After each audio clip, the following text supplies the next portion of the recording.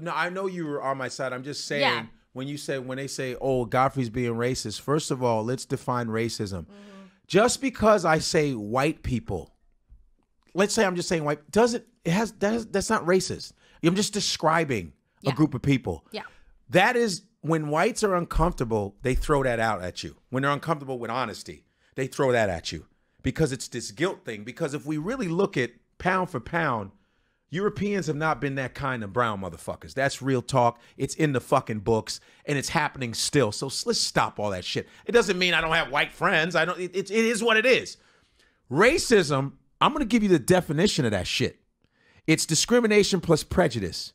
That's racism because it's an institutionalized, you've heard this. Yes. It's institutionalized. You can keep people from buying houses, keep people from going to school. That's what's happened to black people. You keep us from getting loans. You keep us from buying houses.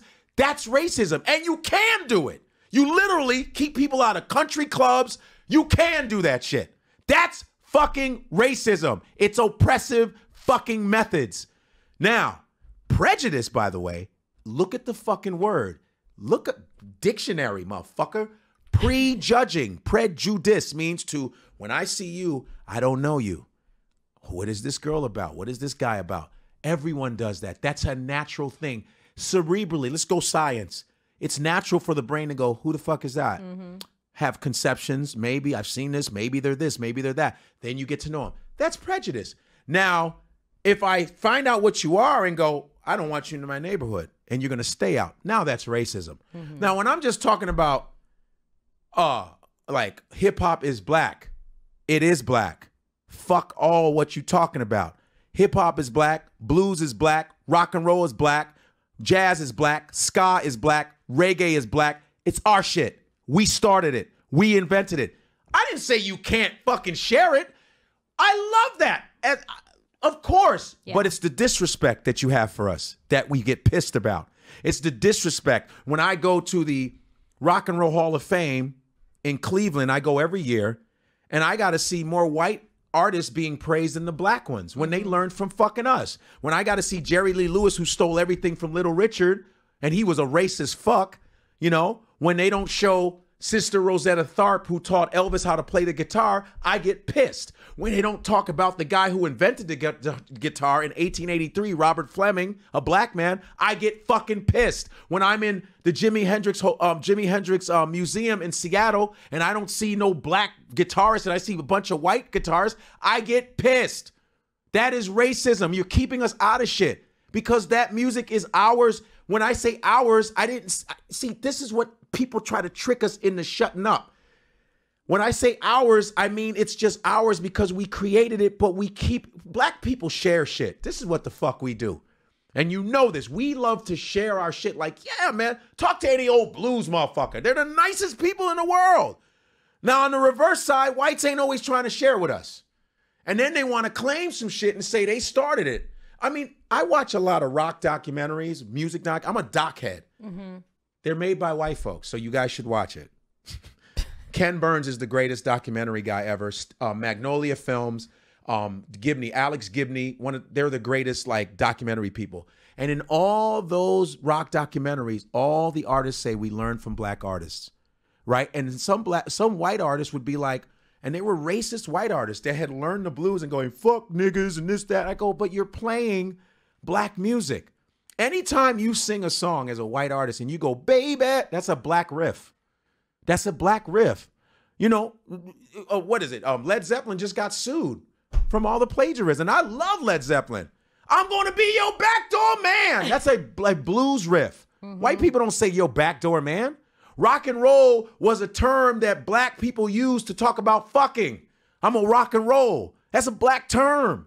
Black groups, most of rock and roll groups were black, period. When we say it's ours, we mean historically it's ours. That's racist. Stop with that uncomfortable, dumb shit you throwing at me, man. This shit is real. This shit is a fact. It's just that you don't respect black people enough to go, you're right. It doesn't mean we're going to dwell on it, but just know what the fuck the truth is. Now, bagpipes, that's your shit. Come on. Bagpipe, and I won't be surprised if it's black. I won't. Trust me, motherfucker. Trust me. Look. You know what I mean? Bagpipes is your shit. No brother is like, hey, man, you got your bagpipes? I don't mean to use the 80s Eddie Murphy voice, but fuck, man. It's not great. I know. But you're right.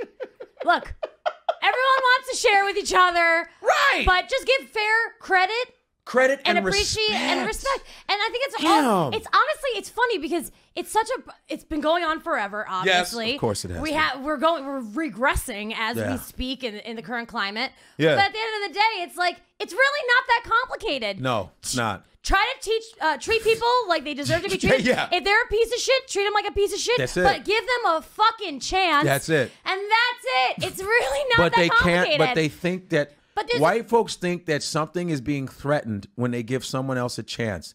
They feel like something is like, oh no, if we give the blacks, they're gonna take over. Oh no, I'm gonna lose my power. No, it's like a neighborhood. Like if we move into a neighborhood, oh no, they're gonna make anybody. It's gonna be black. But then they come in and gentrify all our neighborhoods, and then look at us like we don't belong here. Like motherfucker, like Spanish people coming into Harlem, acting like. I'm like it's like apartheid. Like I call gentrification like apartheid sponsored by Urban Outfitters. You know what I mean? That's what the fuck it is. Everyone has a James Brown t-shirt or a Jimi Hendrix t-shirt, but they're mad when black people want to get a croissant. Get the fuck out of here with that. No, get the fuck out of here with that hypocrisy. It's so much hypocrisy. But it's like aren't you exhausted by this shit? I'm exhausted. It's exhausting. I mean, I'm tired. I'm tired of how fucking dumb you're being. Like, I'm done with it, man. And then it comes to I'm gonna smack the shit out you this time. I'm just gonna fucking smack the shit out you. Fuck it. Let's just fucking rumble in a cafe. You know what I mean? I mean, it's like now you just want to hit a motherfucker because it's like enough already. Yeah. I've proven myself. You know I'm not a fucking. Yesterday. This white lady thought I was like, she was a British lady. She thought I was like gonna grab her purse. Like, are you serious? I laughed. It was so stupid. But I had to leave and I was gonna address it because I'll be like this. Really? You thought I was gonna? I do that. But good. I had to leave. I was late. Make people uncomfortable because they deserve to feel uncomfortable if they're being. Yeah, they're making me uncomfortable. I was like, well, my bag was better than hers. Like my shit's dope. You should have been trying to take my shit. Like I literally, so I took her purse and I beat the shit out of her with it. And I told, no, I'm just kidding. I'm joking. I beat that bitch down. Like I was like, you fucking hell, you thought I was taking your purse, didn't you? Bow, bow. I was like Vinnie Jones and fucking Lock, Stock. Then it went viral, and everyone's like, this is exactly what we're talking about black men. Yeah, that's right. They're just beating up all our white women. This is what they do. You got to. No, just kidding. Right.